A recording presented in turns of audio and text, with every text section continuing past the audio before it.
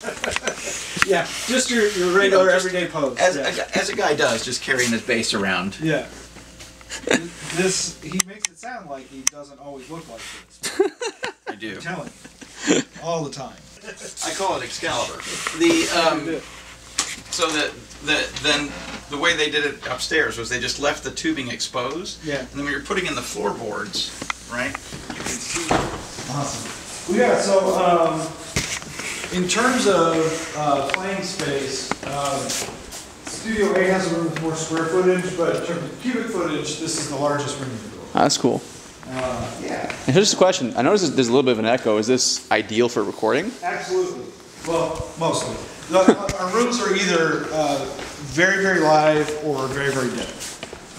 So. Nice Armenian carpet you got here. Cool. Oh, yeah, yeah. The brick and tile is actually most of the acoustical properties of the room. Really? If you look at it like, it shouldn't work out, but it does. Like, you've got a bunch of parallel walls here, and a lot of reflective surfaces. But number one, because there's a lot of cubic footage here. Number two, the diffusion up in the way the ceiling has been constructed makes a huge difference. And what's in here exactly? This is our second playing room. It's a dead room, and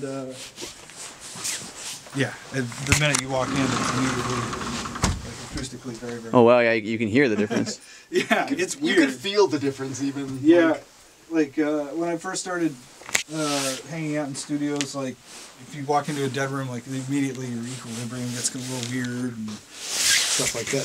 There are enough reflective surfaces in here right now. There's not quite that many. That's super cool, dude. Yeah, it's a little cramped right now. We moved a couple of things in here so that the other band can load in. We use our Armenian carpet.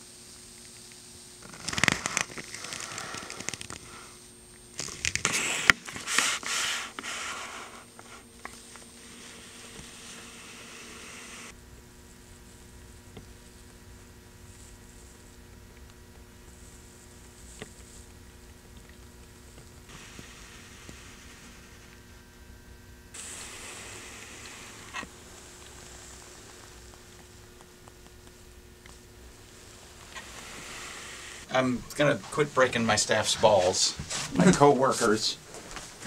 You're done in 7 minutes.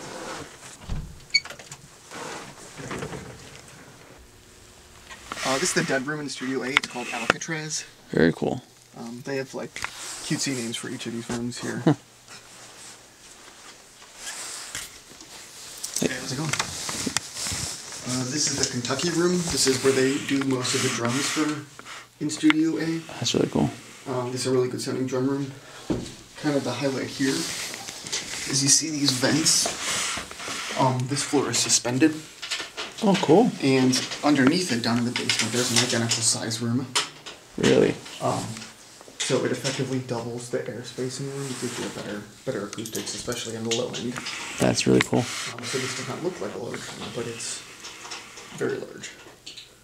And this room is called Center Field. This is the main live room in Studio A. And this is where the Foo Fighters did that video? Yeah, if you watch the video, they had like the camera over there facing this way. Thanks, man.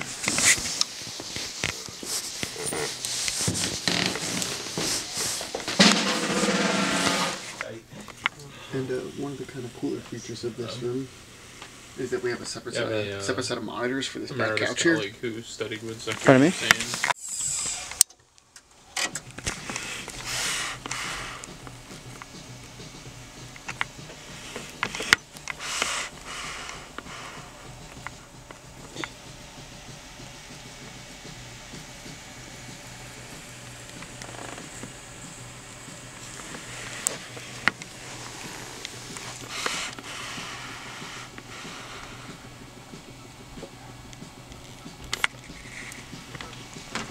on you.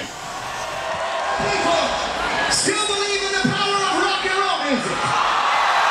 Hey, thanks for watching. My name is Daniel Sarkisian. I'm an independent filmmaker from Toronto.